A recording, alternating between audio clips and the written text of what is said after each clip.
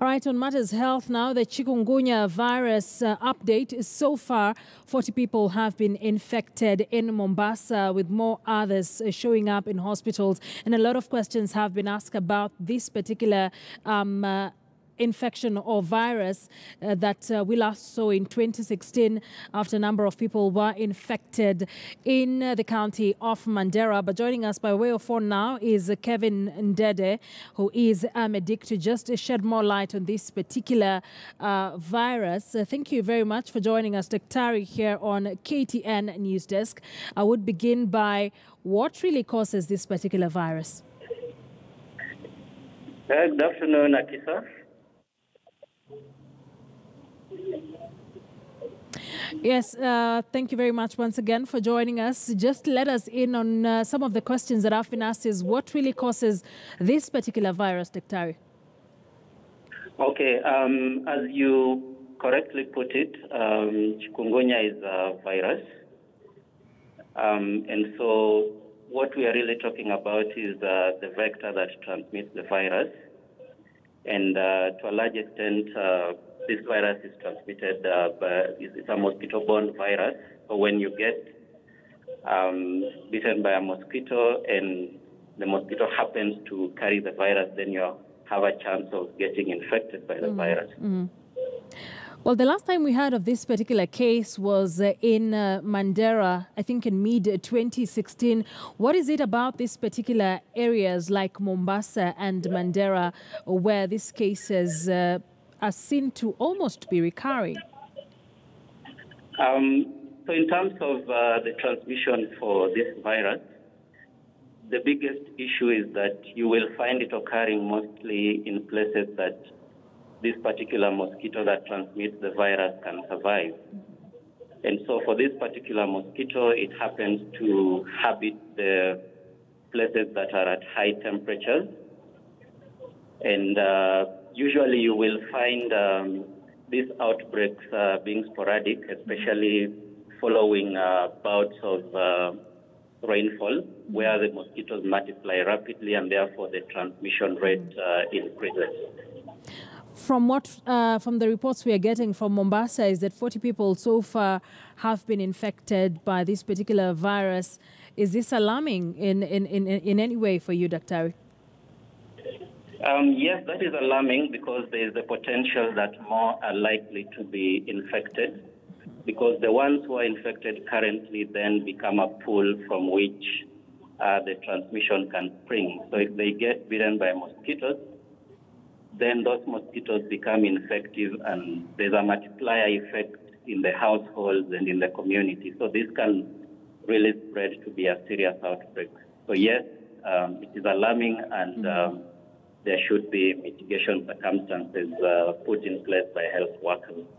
So then what should Kenyans do, especially in areas where this virus is very prone to come up, so to speak? What should they do to prevent this particular virus?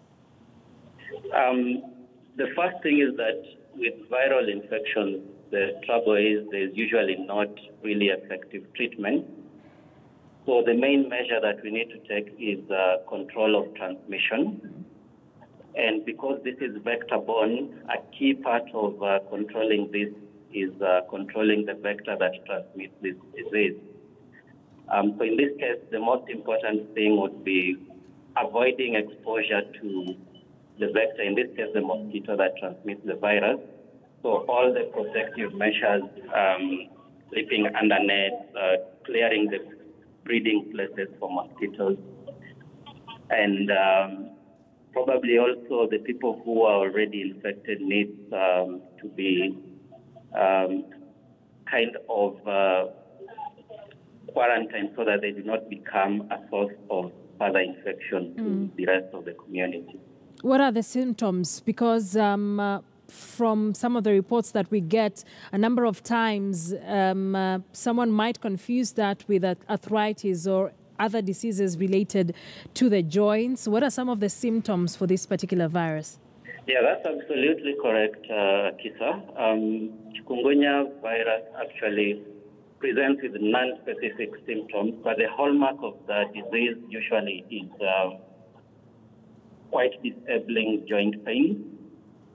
And as opposed to most of the arthritis conditions, the kind of disease you get with chikungunya, you multiple joints, and it is not as periodic as some of the joint conditions that you get with arthritis.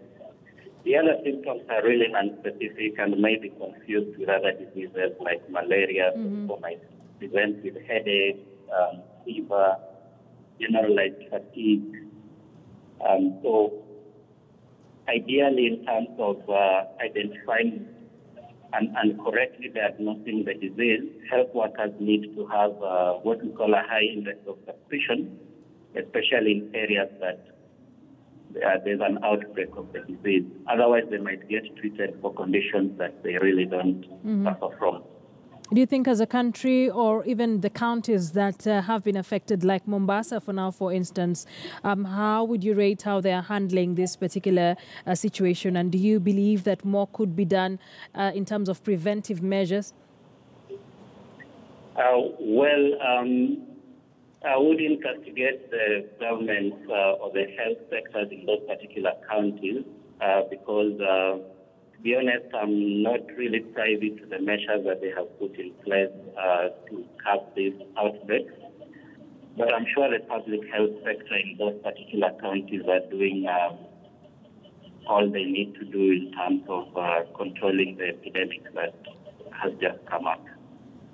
Well, thank you very much for joining us here on KTN News Desk. That is Dr. Kevin Dede, who's a medic there, just shedding more light on the chikungunya virus, where 40 people so far have been affected from that particular outbreak in the county of Mombasa. Here on KTN.